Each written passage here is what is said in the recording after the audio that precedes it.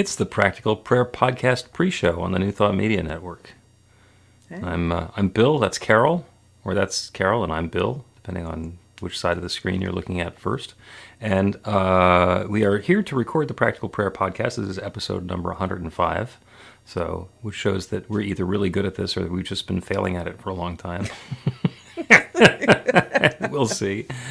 And on New Thought Media Network, basically, we're doing this is the live studio audience. So if you have a question or a comment or a request, you can put it into the chat on your YouTube or Facebook stream, and we can take a look at it now. Or you can always go to bethelight.com, be-the-light.com, and there's a little comment on the podcast button there, so you can send us something, and we will take all of that under advisement.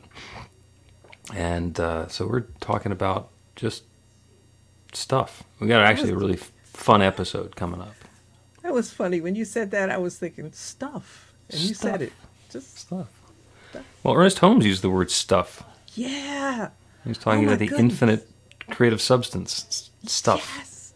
When I first read Ernest Holmes and I didn't know who the heck he was, I'm reading all this deep stuff and I was like, oh, this is really great. And he used the word stuff. I said, stuff. You use that word? You know, like, don't you deep scholars use something else? But he said stuff. I said, okay, I like it. I like it. I was doing a practical prayer once, and somebody who'd grown up with a very seriously religious family in her tradition heard me refer to God as it. And she says, yeah, that's where you had me. I'm with you. Take the patriarchy out of it. Let's go. Let's go. To me, it was just the best word to use when you can't describe whatever it is. It just was it. That's cool with me. And if you try and use more precise words, then people think that you know what you're talking about, in which case you're then held to a much higher standard than what you actually meant. Yeah. I sometimes run into the challenge. It's not a difficulty. It is a challenge that if I say something offhandedly or without thinking it through, people will bring it back to me like hours or days or months later. They say, but you said this. It's like, I did? I didn't mean that. Yeah. You know what? It's like so much, you know, and you just, I try to be respectful, but it's too much to try to think ahead of how a person's going to take this, you know. My groups are all over the place. So I could say it to one group and they pass out and say, that's irreverent and we're not coming back anymore. And then they come back to tell me off, but then they say, well, just don't say that anymore. Or just, you can't figure. You know, you just got to go with it. My wife was teaching a class over the weekend and it had a module was on diversity and inclusion and some intentionally provocative stuff, and somebody went off, just like completely had her buttons pushed in the class, and it was traumatic to the point where, as my wife was telling all of her friends and family about it, I heard the story 6 times on Saturday afternoon. And she addressed it on Sunday morning, and it resolved. But it shook her up a little bit, huh? It did. It shook everybody up. And of course, that's sometimes the point of it. It's like, if there's stuff that you haven't been thinking about, then maybe if you try thinking about it, you might think something different. You know, then that's a whole nother thing. Like, people don't think. They just take what's been told to them and keep on going with life, which I can't figure out how you do that. Well, that's not your style, that's for sure. No. No. Well, let's do a podcast episode. I will press the open button, and then we will talk about truth and consciousness under a different title. Okay. A practical prayer is a prayer that works. These discussions between Reverend Bill Marchiony and Carol Lawrence dive into the details of how it works and how to work it. Reverend Bill is a New Thought minister and the author of Practical Prayer for Real Results. Your new life begins with a new thought. Carol Lawrence is on a spiritual quest, finding the New Thought teaching after decades on the pulpit in 3 different traditional denominations. I've got some questions. Together, they're exploring the philosophy and activities that come together from many of the world's religions to create the practical spirituality that is New Thought.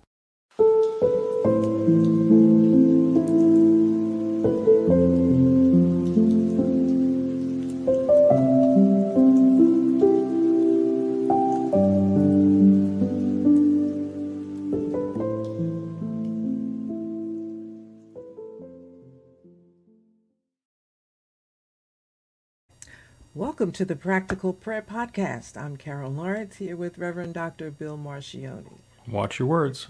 Watch your words. That's our topic for today, is watching our words. Ooh. And I'm going to let you describe what brought that up, and then we'll put it into the blender and mix my stuff in as well. There's no way I can go back to say how we brought that up, because it came up. You know, we were talking. I'll tell you what really kicked it off. We were talking about doctors and something you were watching, and they were saying that, like, your disease, you know, your cancer, you're this, you're that. Right. And I thought, I never do that. Because if I hear people do it, I just will quietly say to myself, that's not me. That's not my disease. I don't have that. Yeah, and that was brought up. The most recent example is listening to somebody who's doing a show on health care and mental health. And as always happens when they get a doctor in there, the doctor will start talking about the symptoms or the disease in the second person. So they're talking about cancer and heart disease and your defibrillator, you know. And I don't have a defibrillator, and I don't have any of those other diseases either. But what's happening is, as people are putting that out, the folks who are listening to it are just taking the words in. It's like, okay, I'm interested in the subject matter. This guy is an expert. He's saying something, so I'm paying attention to it. And they're not realizing that they are subconsciously accepting whatever diagnosis the doctor is talking about, because he's speaking about them. So now that you didn't say a lot of words, but that is a lot. Oh yeah. For somebody to even imagine that the words coming from a radio or some kind of, advertisement would have an effect on them. But it does. It really does. And I think that's how, we're acculturated that way, because, advertisement and marketing, all that. It works. That's why they make so much money. And it mentioned that, I believe, in Scripture. In the beginning was the Word. The Word. The Word. And there's been more words since the beginning, but that's where it starts. Yeah, and you know what I'm like, for me, I always say, just go slow. Just take it slow. What did you just hear? And what effect did that have on you? Just think about it. And the idea that it can have an effect is mind-blowing in itself. Because we do think we're in charge of everything. Was that me? You think you decide this and you decide that, but you're deciding based on the pool of stuff that was poured into your head, not just from mom and dad, but everybody else.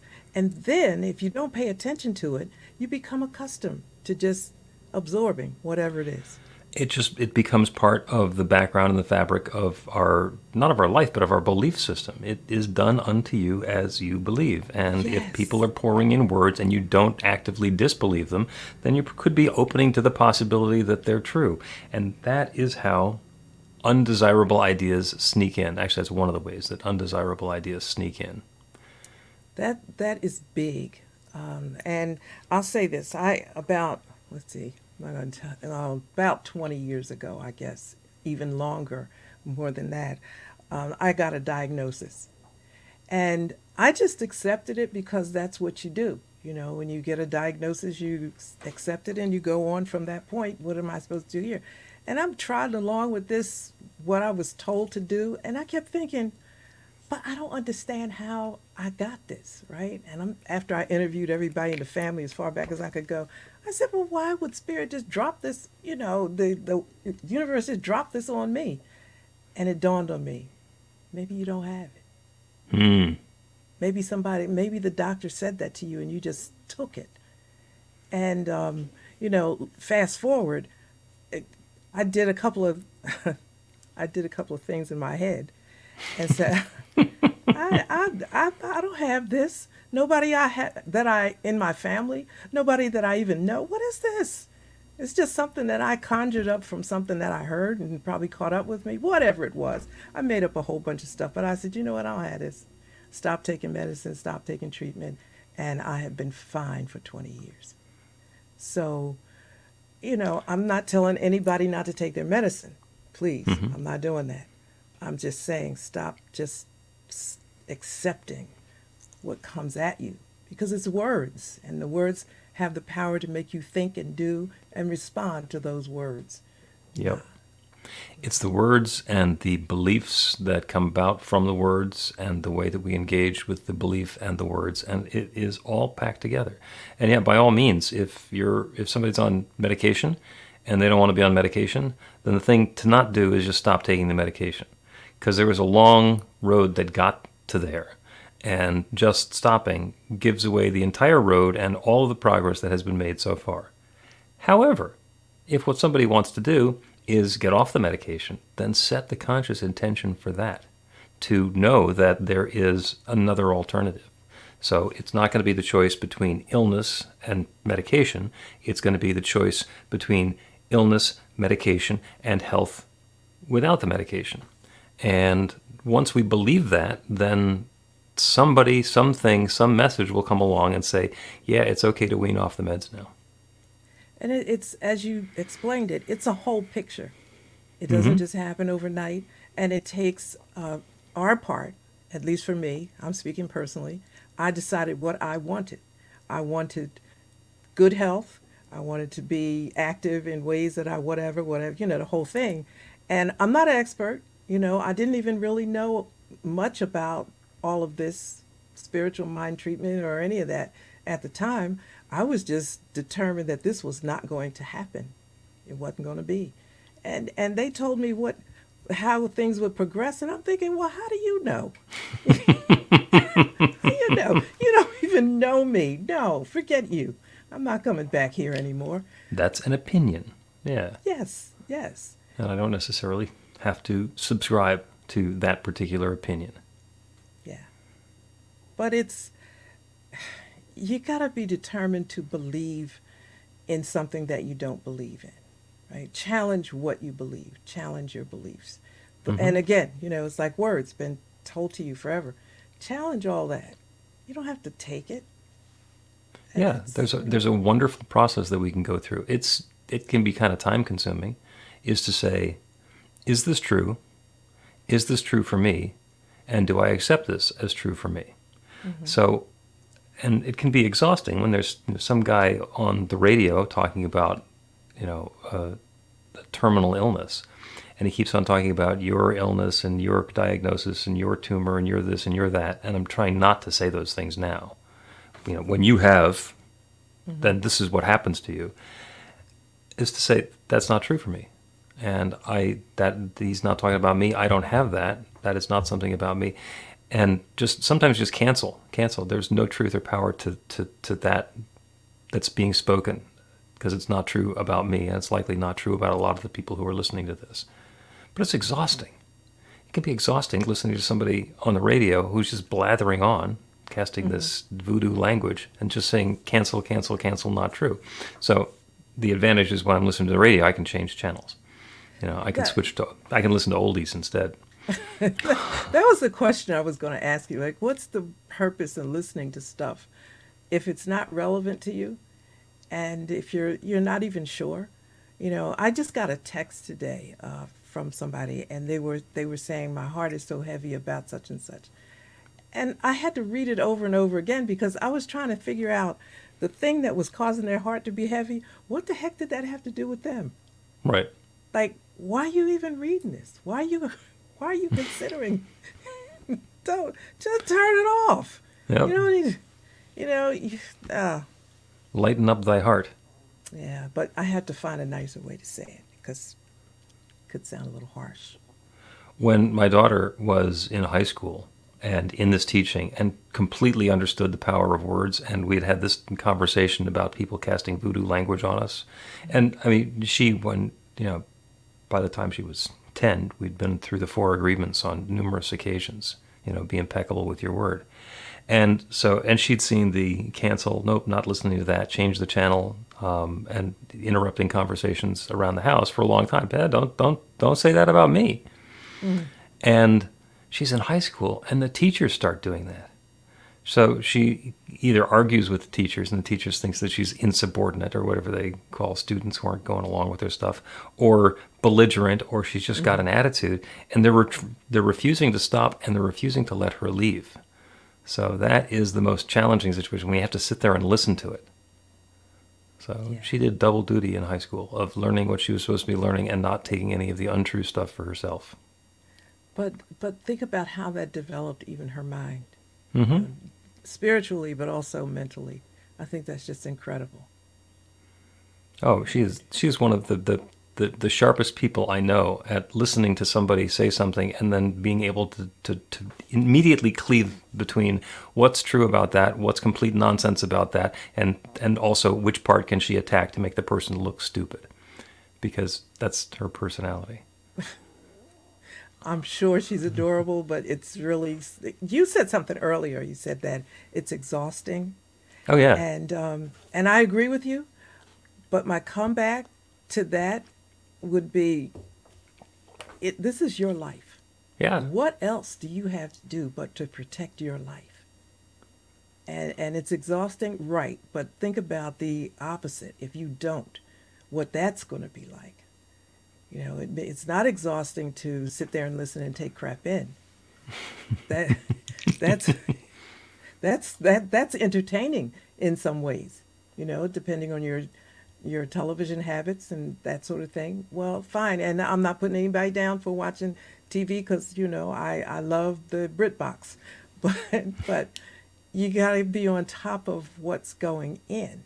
And there's nothing more important to me than to protect my spirit, my life, because I'm still here. I have things that I want to do, and I don't want things getting in the way. So yeah, it's exhausting, but you got something better to do than take care of yourself. Yeah, sometimes we were planning on using our time and our energy for something different, but self-care and self-protection comes up. And there have been times when we've been in class, with students who are studying consciousness and truth principles and all of this, the prayer and awareness. And somebody will say something, say, "Oh, we're just slumming with our language today." Yeah. I like that. Every once in a while we take a break from it. Speaking of breaks, let's take a break and continue this conversation about watching our words. Get inspiration in an instant. God calls are the gentle and uplifting moment of truth to help you remember that the bright light of God's love is shining right now as you. It's your God Call with Reverend Bill. Start your 2-week free trial today, and you'll get a phone call 4 times a week from Reverend Bill with an uplifting half-minute message filled with insight, wisdom, story, and fun. Let your light shine. You can answer the call to listen to it live or let it go to voicemail so you can hear it later. After the free trial, your subscription is just $5.95 a month. The details are at godcall.org. God calls are disruptive, intentionally. Whenever you write something, put on a gold star. They take you away from your routine to remind you about the truth of who you really are. They come at random times between 8:15 a.m. and 6 p.m., so you won't be expecting them. And somehow, the message is exactly what you need to hear at the time. Magic is loose in the world. It's a moment of motivation in the middle of your day. Find out more and start your 2-week free trial now at godcall.org. Welcome back to the Practical Prayer Podcast. I'm Carol, here with Reverend Dr. Bill Marchiony. We're talking about watching our words, which is easier to do when it's really cold outside because they come out and there's a fog. You're right. Okay. But that's not what I meant. Also smokers, but that also isn't what we meant. If in fact your words were creative, in fact they had the power to create your next experience, would you pay more attention to them than you have been paying up until now? I would, of course. Well, yeah.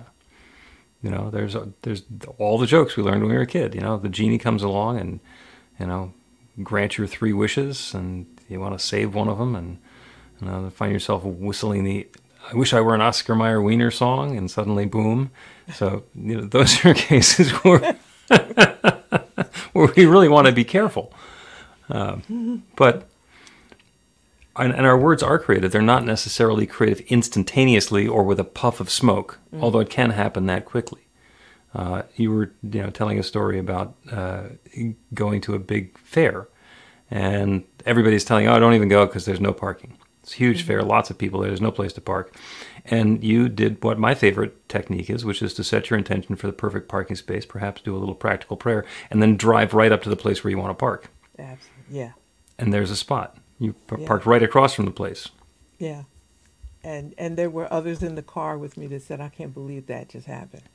And thank goodness you did. Yeah. And 'Cause I had no doubt, actually. I just if figured you joined in their disbelief, there would be no parking space for you there. we'd go back home. Right. Yeah. With them saying, "Yeah, this will never work." I've told this story before. But again, it's about my daughter. We had to go to the King of Prussia Mall the day after Christmas. And she, as we're getting there, she was like 13 or 14. She was just dissing us and giving us a... "I can't believe we're trying to go to the mall the day after Christmas. There's not going to be any place to park. You won't be able to park anywhere in town. Everybody in the world is going to be there." So her mother and I are sitting in the front seat and said, "Well, we'll do a prayer for perfect parking space." And you can hear her eyes roll like a window shade that's like missed its stop, 3 or 4 rotations around. And so, almost jokingly, we did the prayer, the practical prayer together, because we, you know, both understand the technique. We did that back and forth, setting the intention for the perfect parking space, revealing itself at the perfect time, and everything fitting together in absolute sweet harmony and perfection. And we were going to the Macy's.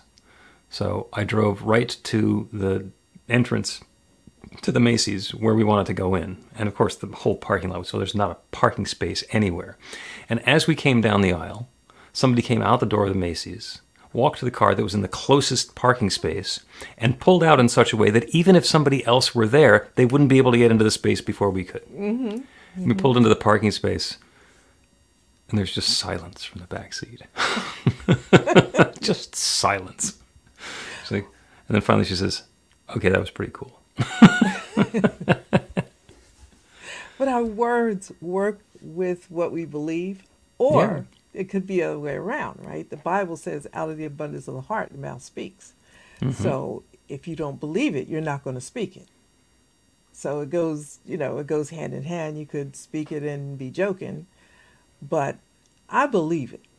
You know, I believe it. And people, and I've talked to people about parking spaces before, and they say, "You know, ask God for something simple like a parking space." And I thought, okay, well, whether you think you're asking God or whatever you think. What, wait a second, you're going to waste God's time? Yeah, you're going to waste God's time. It's an infinite presence.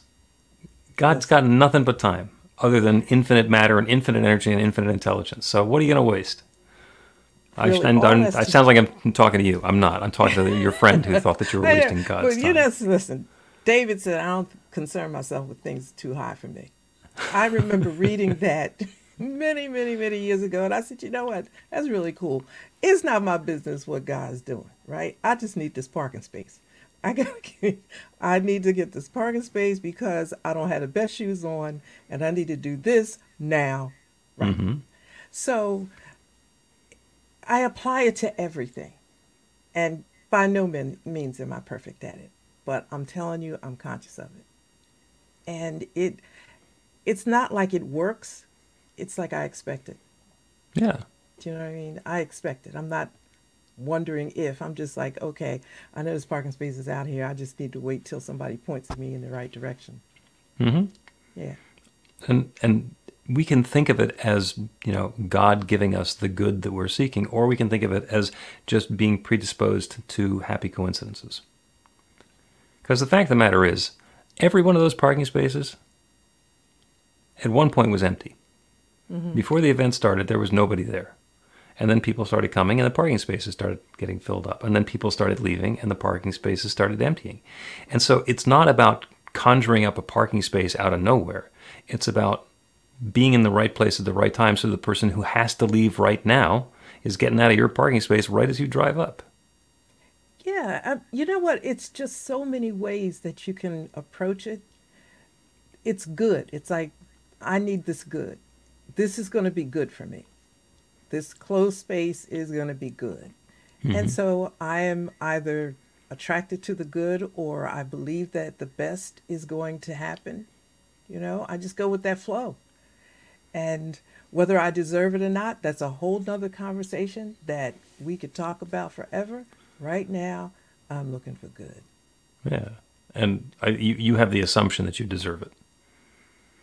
Maybe I do, maybe I don't, depending on well, what you if think. you- I don't care. If it's showing up in your life, there's a belief somewhere in there that either you deserve it or you don't not deserve it. I don't know about the deserve. I have to think about that.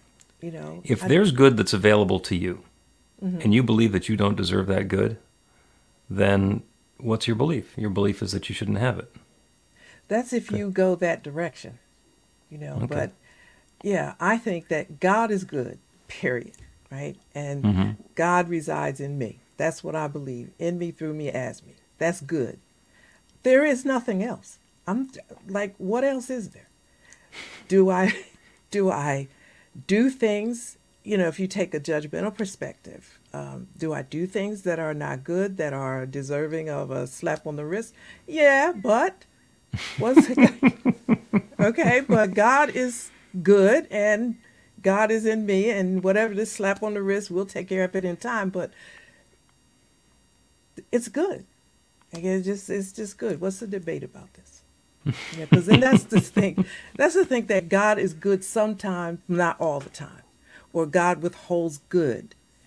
Yeah, come on. I don't. Either God is good or God is not good. What is it? Right. I think it's good. Yeah, I mean, And I to your point, the rain falls on the just and the unjust. yes, So even if somebody doesn't deserve it, they're going to get some rain. exactly. Exactly. I mean, I'm trying to watch my mouth, right? Because I'm on this, global network here, so I don't. But people do a lot of stuff, and stuff happens in life. You don't stop and stay in the crap hole. You want to get out of it, live like you're out of it. That's the only way you're going to get out of it. You can talk all day long about people, or people will point their finger and help you understand how lousy you are and what a jerk you are. I mean, you're not going to get anywhere like that. So one day we're going to talk about the guy, the Good Samaritan. The focus is always on the Good Samaritan, and I always think about the poor guys. I call him slapped up on the side of the road. He needed some help. Everybody was passing him by. Look, get up. Get up. And you act like you're getting up. Good is going to come. Somebody's going to come. Something will come. This too Maybe shall he was thinking pass. about getting up, and the Good Samaritan showed up. Yeah, you have it as you believe. What you got to lose, right? Well, and we always have the opportunity to up-level our own consciousness, our expectation, and our thoughts about the good that's possible for us. And that creates a tendency in our thinking that can attract more good into our lives. We don't have to dictate everything that's going to happen and the way it's going to happen. We can say, good is coming to me now. And if we know what we mean by good, then there it is. And there are lots of ways to incorporate that into a prayer. In fact, let's take a break, and then when we continue, we will do a practical prayer on just exactly that sort of good. Good.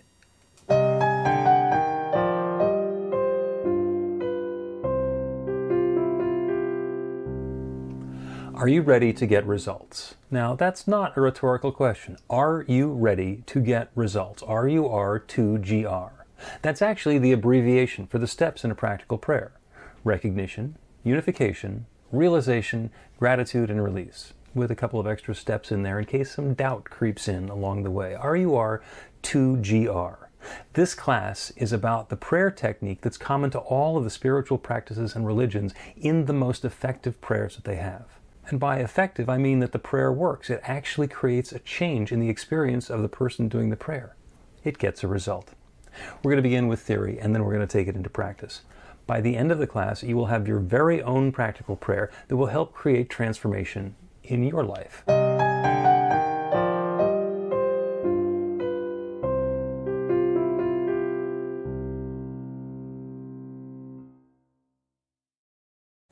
Welcome back to the Practical Prayer Podcast. I'm Carol, here with Reverend Dr. Bill Marchiony.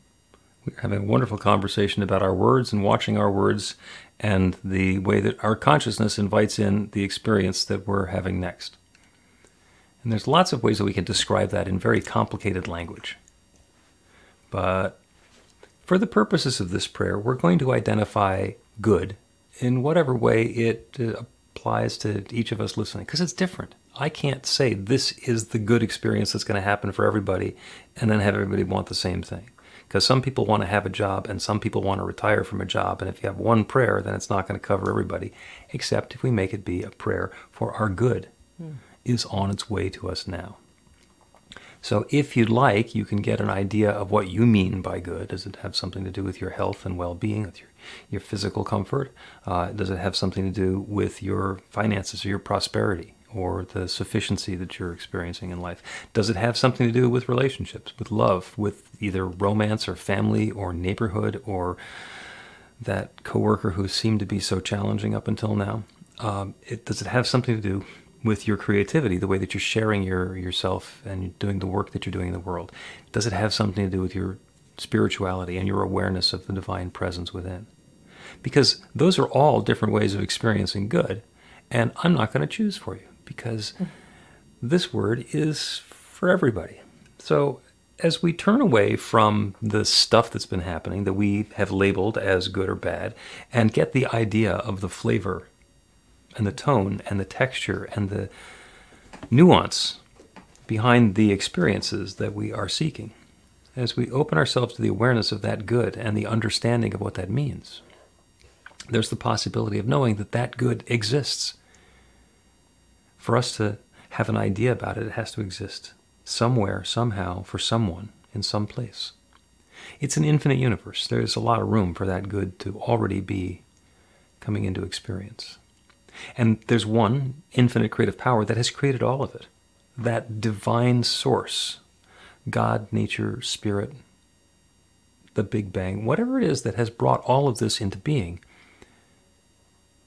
that creative power has created each of us. That creative power is creating our next new experience now. And that next new experience has every possibility of being the good that we are seeking. And so for each one here, as we open our awareness to that divine power and presence that creates everything, we can acknowledge and recognize that it has created each of us. We are each, because there's nothing but God. There is nothing but God's divine creation. So that means that we have to be it. It's not possible that we are outsiders somehow. So as divine and perfect expressions of that one infinite creative intelligence, that one creative power, that one source, that one love, we are free to choose the good that we are seeking as well and open ourselves to it. I know that each one is inviting in that experience of the good that we are seeking and dispensing with any thought or notion that it's not available to us. Good and more good and more good is available. We can have as much as we can experience and embody, and it doesn't diminish the world in any way. It is an infinite universe. All of the good that we are seeking, all of the good that we can open ourselves to is open and available to us now. This good is unfolding now, in its own way, for each one who is listening to this prayer. Good and more good is on the way. And it shows up in joyous, wonderful ways, and we get to tell wonderful, happy stories about it, and we can let it be significant and prove a point if we want it to, or just coincidentally have things get better if we want to. And that infinite creative power that creates everything is creating this. I'm so grateful for it. I'm grateful to know that this process is underway. I'm so grateful to be aware of this infinite potential and be able to tap into it in this powerful way. I'm grateful for the stories that we get to tell. I'm grateful for the joy and happiness and connection, the health and vitality and well-being, the prosperity, the love, the creativity, the spirituality that comes about from it.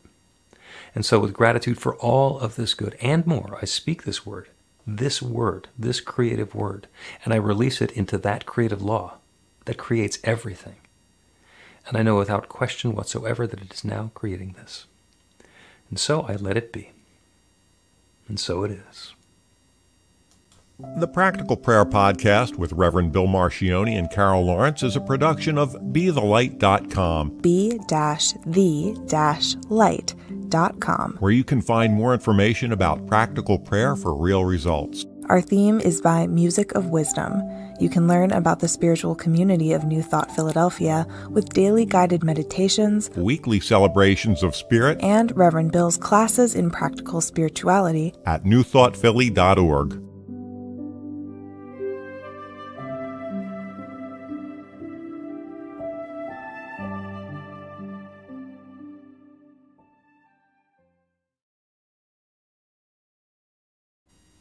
And that's a wrap on episode 105 of the Practical Prayer Podcast.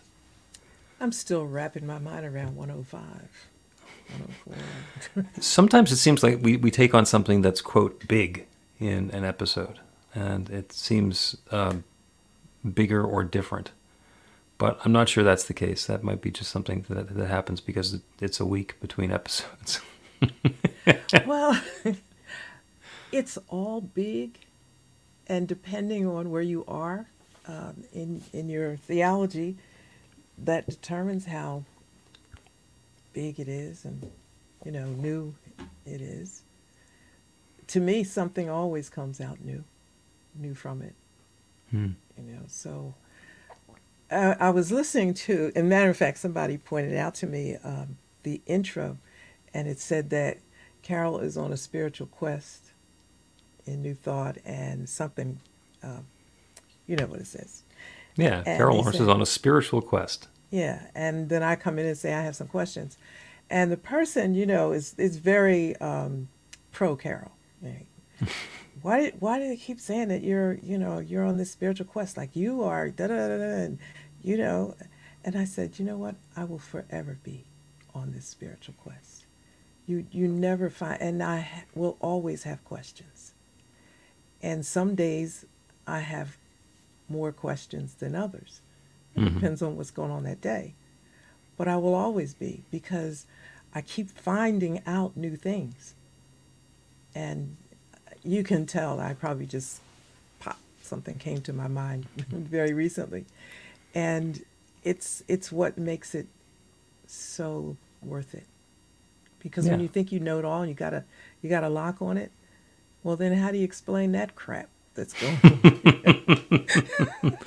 Yeah, and what I would say to your Carol fan friend, listening to our intro, is it's showbiz.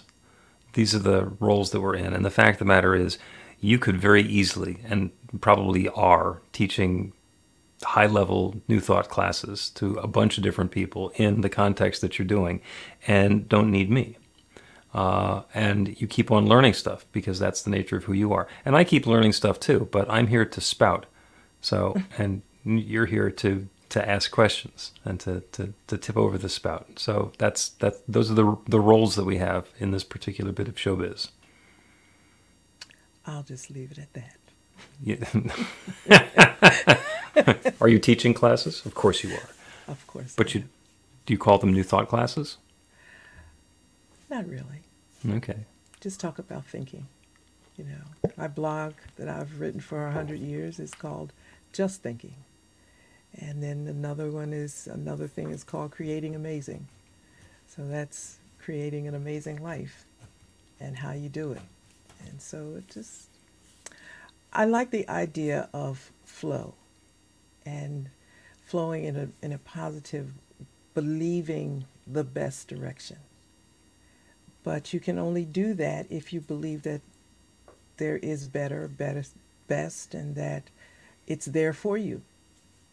Because there's a lot of buts out there, a lot of buts and yeah, but, and what about this? Yeah, but. So, yeah, but. Yeah, but. Yeah, but means no. You know what is amazing though, when I'm doing classes and I'm always studying and going back to find further back ancient wisdom and all that. And new thought has been around for like forever. Mm-hmm. And I was wondering if it wasn't called, it couldn't have been called new thought because that's not the kind of language back there in those days. But then they'll say, well, this person is a new thought author. And I'm thinking, you know what? They're just like spiritual. They just understood how it works. And then by the time you discovered this person, 500 years ago that knew how it works, now you call that person new thought, which is wonderful because I think new thought is such a beautiful term. I love that. But let's be honest. If I say this is it, you're going to think that new thought is just one thing and you can accept it or reject it. Right. I don't see it that way. I don't see it that way either. But then again, one of the most powerful metaphysicians in history was Jesus. Yeah. And Jesus' followers don't tend to think of him as new thought because they think of him in context with other religions that they're already involved in. Mm-hmm. So they don't really think that they need a different discipline, even though when they're doing what he said, it's new thought. And, when you get up to where we are now, people say, well, Jesus was new thought or Jesus was a metaphysician. They didn't use that term then. But I think that's... No, he was a healer is what they used then. Right. So to me, that's the beauty of truth. You can use the words, but what's beneath the words? It's the reality. It's the truth of it. And when you think of it that way, like the things that separate us come down. Those walls and criticisms come down because we're approaching the same thing from a different direction. So don't put a whole lot of, labels on things. We're comfortable with labels and they do help us. I understand that. But they're wonderful except when they bring about a sense of separation. Exactly. But they're not to the exclusion of some other interpretation of the truth, or let me say language, because religions have different languages or lexicon. Right. And because I use this term does not exclude the truth that someone else is speaking using different words. And so a lot of times when I'm talking to people, they lay down their arms when you look at it like that. And so I'm not trying to tell you you're wrong. We're looking at the truth behind the words. Right. The power of and. Yes. Would be another great episode. And I am not happy with not saying to Michelle Davis, Shay Bird. They pop up because they're on the comments. So, hi.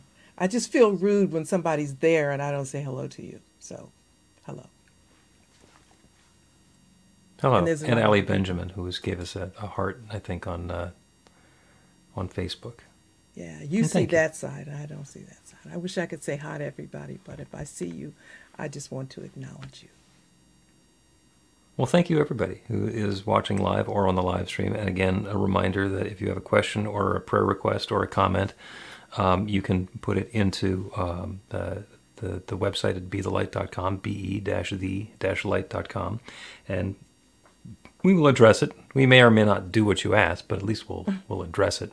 And if you have a criticism or something judgmental, you can keep it to yourself. No, just kidding. I've had enough of that, I will see you next time.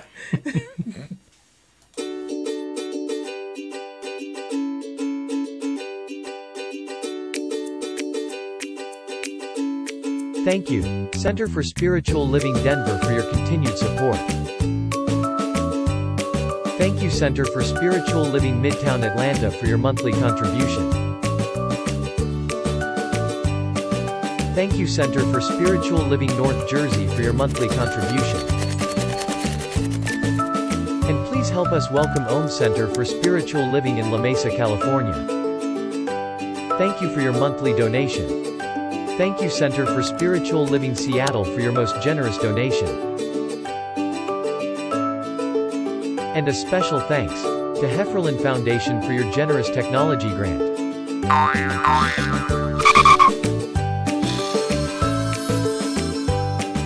And Suze Ajit, thank you for your very generous donation. And a super special thank you to Dr. Tracy Brown, RSCP. Thanks for being a super donor. And a big shout out to all our committed donors.